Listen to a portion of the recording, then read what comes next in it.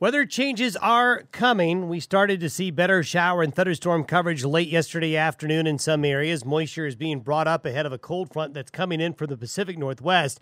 The system is going to be moving through Montana, Idaho, Utah, Colorado, Wyoming, and western Nebraska and western Kansas over the next 24 hours.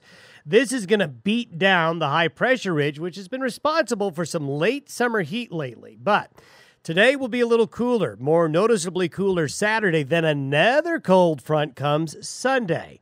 Both of these fronts will trigger a good coverage, a shower and thunderstorm activity across Wyoming, Colorado, Nebraska, southern Montana, eastern Idaho, and Utah.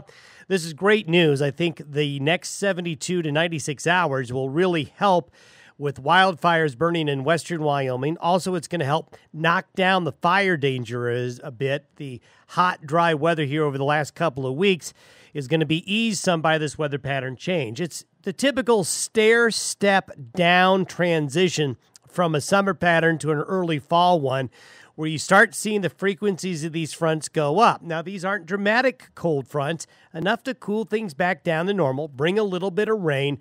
It just makes it harder for the spring back to hot summer weather to return.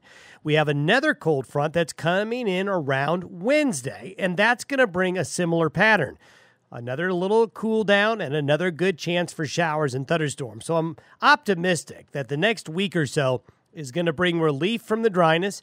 It's going to help with the fire danger and the wildfire activity, and it's also going to put our temperatures back on course, back to average conditions. Still don't see anything that looks like a big shot of very cold air that gives us an early freeze threat. Don't see that at all. I just sort of see a transition into a late summer, early fall pattern here over the next week to 10 days, which adds up to some pretty comfortable conditions. Going to get a chance for a little bit of needed rain. This will be good news for hunters in the mountains that want it to get a little bit cooler. This will be good news for folks wanting to be outdoors. You do need to be prepared for the chance of shower and thunderstorm activity returning. This will be especially true in the high country.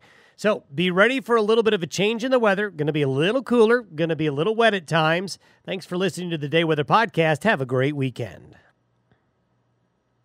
We all have weather apps on our smartphones, but you know as well as I do, they're just not good enough, especially when your livelihood depends on the weather. Try Weather Slant by Dayweather. Weather Slant is a daily weather service sent to your smartphone by email and text. No app is required. Weather Slant provides customized forecasts for your precise location, and our weekly video weather updates will give you the inside information that'll keep you ahead of the weather events that can impact your life and business. For more information, go to weatherslant.com.